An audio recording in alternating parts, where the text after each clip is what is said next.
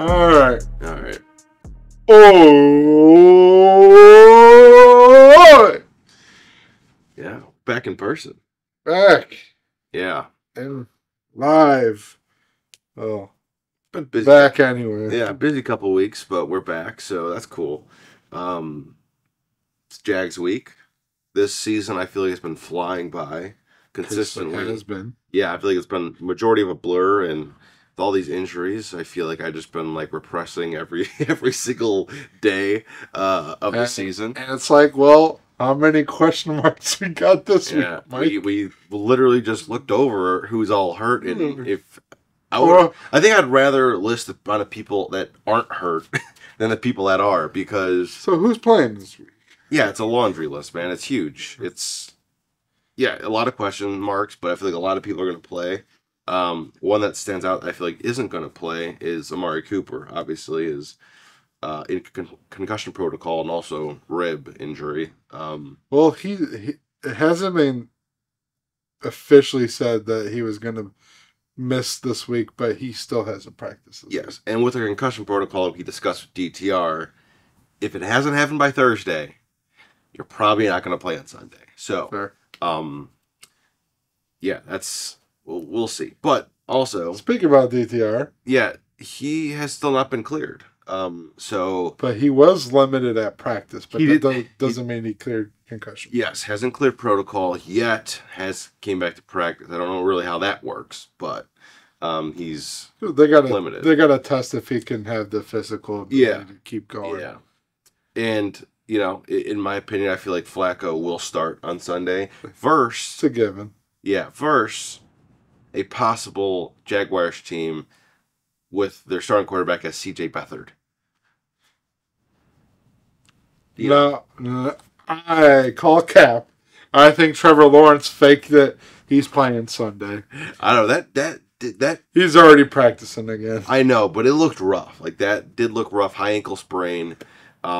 Could cause some issue, especially with mobility. He's a mobile kind of guy. A lot of rollouts and makes a lot of plays on the sides of the fields. So when that's limited, it kind of reminds me of kind of like what we saw Joe Burrow the first 3 weeks of the season. And I know it's a different part of the leg, but when you're mobile and you try to run around to make plays happen, and that's thrown out, you're a very limited quarterback when you're that kind of quarterback. So we'll see. Even if he does start, I don't think we'd see a 100% healthy. You see it moving and running. You see a little bit different package, I would imagine. A little bit more quick throws and shotgun kind of guy this week rather than the normal Trevor Lawrence we would normally see. But if he does play, that's what I'd imagine he'd have. If he didn't, C.J. Beathard is a big question mark and is also questionable with a shoulder injury. So, yeah, it's a very interesting week. And also, Christian Kirk is out. So, they have a lot of question marks. So, coming, into Cleveland, supposed to be mid-40s and light rain is the forecast at the moment.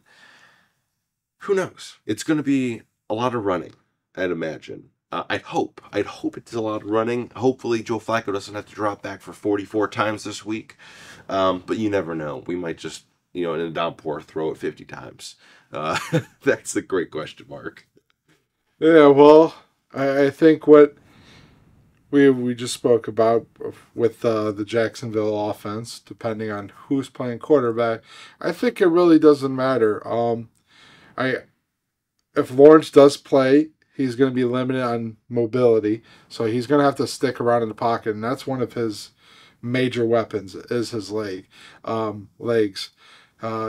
Just one of them. Just his right leg is the X factor. Well, it has been. He had to deal with a knee injury in the beginning of the season, so that's been kind of slowing him down. On top of another ankle injury, that he originally had this ankle injury back a couple weeks ago against Pittsburgh. So it just keeps on stacking up. So you might, if he does play, he's got one crutch. He's just wheeling it out. Yeah. If he does play, he's going to be a little like a statue in the pocket, I would imagine. So what I would think the Browns should do is, just because Jacksonville kind of makes their money out of the shotgun and running a lot of short plays. Um, just checking out what they did on Monday night against the Bengals. They run a lot of short game and just trying to mix mix up what's going on in the backfield, changing directions, making the linebackers keeping their eye on the play. Um, I think what the Browns should do is play a lot of man coverage, or even cover three, just to like shorten up the middle of the field. That way, he's gonna have to make tight throws and shut down those windows. Um, and that way, the Browns got to get to the quarterback this week. Yeah. It's been a real problem the last 2 weeks. They haven't had a sack in 2 weeks. That's crazy. I mean, it doesn't help Miles is hurt, but it's true. I mean, they've had to play two offenses that have run really, really quick games. You got Russell Wilson that was really mobile, and you had Stafford that was just like getting the ball out in 2 seconds. Darts. Yeah. So I think you're going to see kind of the same thing we did last week, but it's going to be a quarterback that's one or the other is pretty banged up. This is not the greatest offensive line in the league. They have a good run game in Travis Etienne. Also questionable, but I imagine will play. Also struggled against the Cincinnati Bengals, who are towards the bottom of the league in stopping the run. Their weapons are kind of running thin with Kirk out, but you still have Zay Jones out there, Calvin Ridley, and Evan Ingram. So there's a lot of speed. Yes. Yeah. Parker Washington had a big game on Monday night. One of Jacksonville's top 3-round picks. He had over 100 yards and a touchdown. So they could look for him to spark that offense. But I think one person that is going to be absolutely massive that we've missed the last 2 weeks that is going to be playing on Sunday is Denzel Ward is back. Thank God. This is going to be huge. Yeah. We've missed him. There's Mike Ford has not played terrible, but oh my God, that is such a huge drop off from Denzel Ward, and we need him back. Clearly, it's been a problem. So that's going to be super awesome. But let's run in some cowtails. How you feeling? Who you tossing this out to? First one. Oh, Denzel Ward. Denzel Ward. Look at that name. Yeah, this is just to go off what we just talked about. Is they're going to be running a lot of man coverage this week, and you need your number one man coverage corner out there. I think Greg has done a solid job. I mean, he hasn't had the easiest job over the last 2 weeks, but it's time for Denzel to pop right back in and be your lockdown corner. Put him out there against their best player and shut him down. He ranks number one in the league in passing rating against him. He also ranks number one in man coverage in the league. So it's going to be really good to have him back. Maybe that was part of our issue why we couldn't get any pressure on a quarterback. Yeah, definitely. Yeah, because we always talk about it. The balance of having the secondary be locked down gives you more time of that quarterback looking for a read, and that gives you more push with your defensive line to really close that pocket. And when they're able to throw it out there within 2 seconds and you have no time to get to the quarterback, but when you have a guy like Denzel that's like shut down with your number one receiver, your go-to guy, imagine him last week on Nakua. Yes. Like, that would have been a different game, in my opinion. But that wasn't the scenario. Pooks. So, yeah, if I was going to toss one out here, it is Jerome Ford. Did you want me to say it? No. No, I was just going to see what you were going to do. Jerome Ford. This run game needs to start going. He kind of had a pretty lacking last week. Although he didn't get the touches I think he deserved. I'm not sure if it was an injury-related thing, but we need to see one of those games that, are, 80 and above. 100-game run would be awesome. Really get the pressure off whoever our starting quarterback is. I imagine it's Joe Flacco. But I don't want to see Flacco throw 40 times. I don't want to see it. High 20s, low 30s, fine. That's completely fine. But Like, we need to strike that balance that I just have not seen the last couple weeks. You know, run it more. Pressure off Flacco. Flacco said this is his second week, his third week on the team, fourth week on the team. Give him some help. So I think that running back core, led by Jerome Ford, is really gonna have to step up this week. Yep, I definitely agree, and I think our final cowtail goes to. I'm gonna have to say Cedric Tillman. This is a receiving core that's banged up. Yeah, it's been leading the league in drops, and I think it just has been off the last 2 weeks. Really, yeah. The drops have been awful. I mean, I'm talking wide open ones across the middle of the field. Crazy. They got to hold on to the ball. But with Amari Cooper potentially out on Sunday, most likely out, should I say. I mean, you need someone to step up. You saw it out of Elijah Moore. Yes. But I think it's going to come out of Cedric Tillman this week. This is a Jacksonville secondary that's kind of middle of the pack, 20th against the pass. They're not very good at stopping the run as well. But this is a good opportunity for some young receivers to get some shine. I thought David Bell had some clutch catches. I think it might have only been one, but it was where it needed to be. Yeah, I think it was like a third down. Yeah, it was a very tough catch, and they needed it. But this is a game they can't let get away from them like it has the last couple of weeks. I think it's going to help that they're at home. I do feel like the scores from the last 2 weeks don't really measure up to how they actually played. Not at all, yeah. It always seemed like the game kind of fell apart in the last, 5 minutes of the game. Yeah. We went for it on 4th and short on their side of the field with a couple minutes left. Yeah. It went from being a 6-point game to a 17-point game. And it's like, well, one point it was a 1-point game, and then it was a 16-point game. Within 2 minutes. It's kind of, it sucks, but, hopefully they can get past it this week. I think Joe played well enough last week to get the win. Yeah. And you could say the same thing about DTR the week before, that both quarterbacks played well enough. They're not great, but it's not like they were turning the ball over. It really wasn't their fault, especially with DTR, like we've talked about. Man, you add 6 of those drop passes onto his stat line, different conversation what we're talking about. He didn't go 19 for 34. No, he would have went 25 for 34. That's a good percentage. But when you add these drop balls, and it's weird. We're talking Amari Cooper and David Njoku leading those drops. It makes no sense to me. But we look at this receiving core now. If Amari's not out there, you're looking at Elijah Moore, Cedric Tillman, Marquise Goodwin, and David Bell. That is a very shaky receiving core that we have not seen much about. And outside of Elijah Moore, none of those guys have over 100 yards receiving on the year.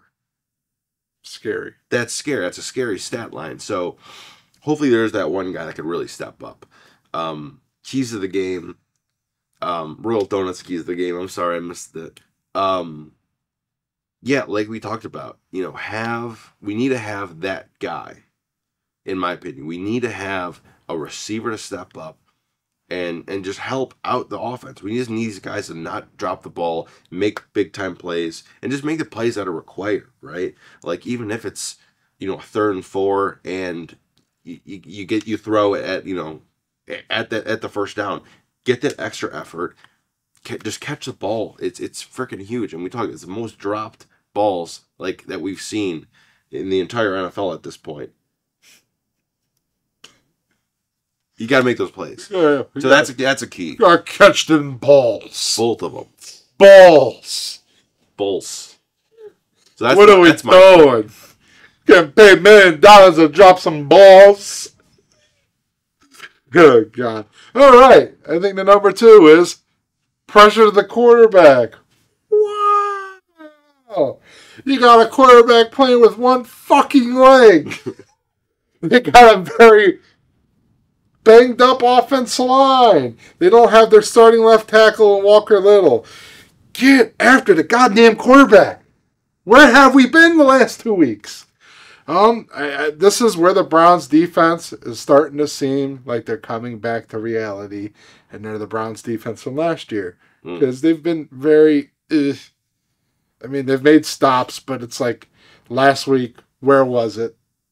You know, they looked mediocre last week, and you got a quarterback who's still very good, and he can burn you, but he's banged up. So the best way to stop that is getting his damn face. You shut down a lot of things when you do that. You shut down the run game, and it's all going to be peachy from there. You can do that. You can win this game. You're at home. You got to ride the vibes of this Cleveland Brown fan base. Absolutely. This is a crucial goddamn game. This is December football in Cleveland, and it actually means something. I mean, Steelers just lost last night, so it means even more. Yeah, but an 8-5 team, like we've talked about, looks a lot better than a 7-6 team. So let's make this happen. You're okay. So right now, the Browns stay at 70% to get in the playoffs. They lose this game, they drop down to 53%. They win this game, they move up to 83% chance to get in the playoffs. I mean, it just tells you how big this game is. Jacksonville, they dropped a big game last week, and they got the Colts and the Texans trying to catch them from behind. They're banged up. They're trying to stay in. They haven't been perfect. Yeah. So this game it has a little bit of oomph to it, some chutzpah. Like this is the game that means something. This is basically a playoff game. And we need to be able to pull this off. We need to show up this weekend. Yeah. It's a big game. It's raining. It's December. It means something. It's Cleveland Browns football at its finest. I think it's time that we put it together and get a big win. I'm getting chills, man. Ooh. I'm getting chills. Ooh. Yeah, I can't agree more. But I'm not going to forget the last key to the game. It's been my last two the last 2 weeks. It's get rid of the dumb little penalties. It's been kicking our ass. Last week, especially. The last 2 weeks. The last 2 weeks have been identical with these penalties. They start the first couple drives. They get a big stop, or they get a 3rd and long or something like that, and there's an offside penalty. Then there's another offside penalty. Then we have a pass interference.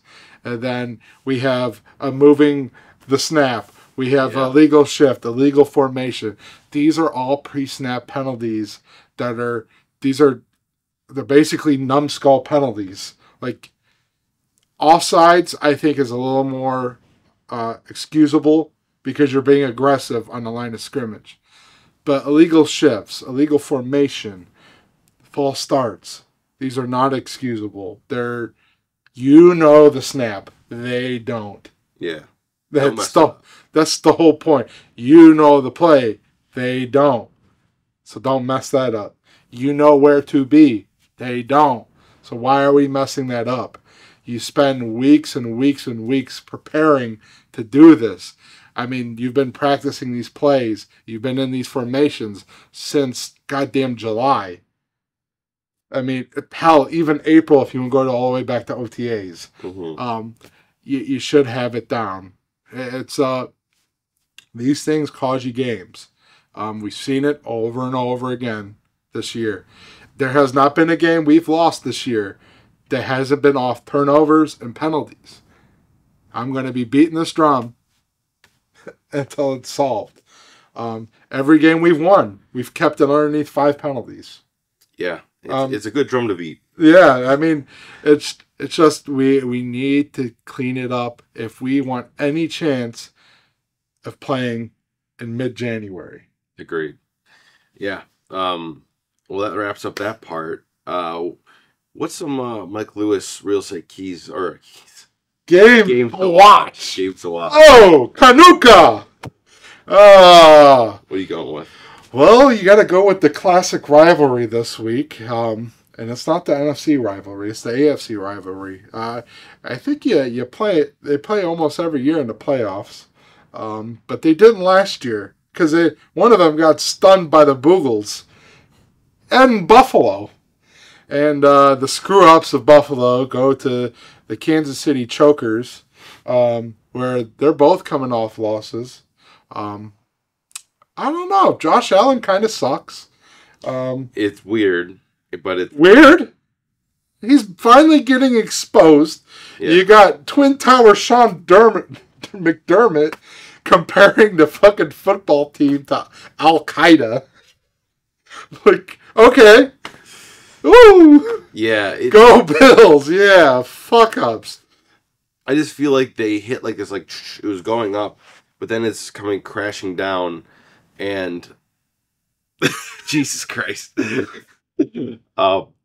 Yeah, I don't know. I don't know if he's just kind of like hit his ceiling or what's going on, but those interceptions are real. I've bet on their offense is awful. Yeah, well, they've continued to have zero run game, but I will say James Cook is the only thing that's been making this look decent over the last couple of weeks. It is that weird dynamic that they have no run game, but their best offensive player is their running back. Like, what is going on? You know, like Diggs is still clutch. Their offensive line has been meh, and then they've had Stephon Diggs has been on a milk carton box this year. And then Allen's just like rolling out and he's just like, fuck it. Just throws it. Triple coverage. Yeah, triple coverage. Or just completely overthrows the deep ball to the safety. Oh, it's basically like a punt. Then you got the Kansas City Swifts. PJ Walker punt throw. You got Taylor Swift making her appearance playing quarterback this weekend. Yeah, and running back. Yeah. So her stat line's going to be pretty high. How many songs could she write about the Chiefs? Also, real quick, did you see that AI Photoshop of her and Andy Reid? No. I'll show it to you after. Don't worry about it. You might as well pull it up in the video. Look it up. Yeah.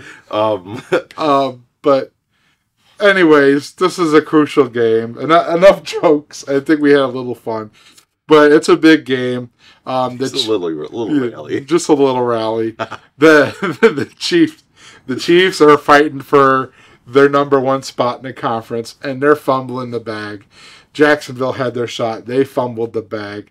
Baltimore, I think, might seal it up this week, but you also got the Miami Dolphins that are just running away with it, I think. So this is a real big toss-up. You got Buffalo just trying to get into the playoffs. You have to like make your way through the bottom of the wild card with the Colts and the Texans, who are just looking really good right now. Yeah. With a backup quarterback and a rookie quarterback. I mean, this is both of them have rookie head coaches as well. So just add to them the magic of crazy. The AFC South right now. It's a crazy year. Yeah. And if throw my game in there, it's really can the Eagles just kind of assert their dominance and just roll into the playoffs and reassert their dominance. Redo it. Yes, you're right. They got taken to the woodshed last week against the Niners. It was ugly, but in their specific division against the Cowboys this week. So in Dallas. Yes. So it is going to be a whole different atmosphere. It was last game.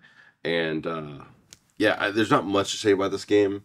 It just really I don't know, play it back kind of deal. Possibly, will that Eagles offense just blow up and just be amazing? Because last time they played, I had Dallas' defense on my fantasy team. I got 2 points. Which is not good. Last week, Dallas' defense got me -1. So they've not been playing their best defensive ball. And if this Eagles offense shows up, man, it could get messy. But on the flip side, this Dallas offense looks really good right now. It looks really good. So I don't know. I have no prediction for this game, but I'm here for it. I'm excited about it. So that's all I gotta say about that. Predictions for this Browns Jacksonville game. How you feeling? What's your prediction? I'm gonna go 14-13. Browns! Okay, thank God. Oh my God. Is that with Lawrence or with CJ Beathard? Doesn't matter. Okay, good. Doesn't matter. Good. Rain or shine, the Browns and Joe Flacco will get a dub and break their losing streak this week. Like, yeah, like I texted like, with the Joe Flacco thing. I texted you. It was like it's like an alternate universe where the Browns never left Cleveland. Flacco jersey. I'm gonna go 43-3. No, I'm kidding. Eagles. Eagles. Let's go 27-24 Browns. I think we will weirdly see a game where they do get quite a bit of points, even in the rain. But I think it's going to come down to a field goal, and so with Lawrence or not, I think his how limited he's going to be is going to be the problem. And with C.J. Beathard, who the hell knows? But I think the Browns pull this one off. Pull it off. Yeah. So with that, thanks for watching. Go Browns. See you on Monday. Browns.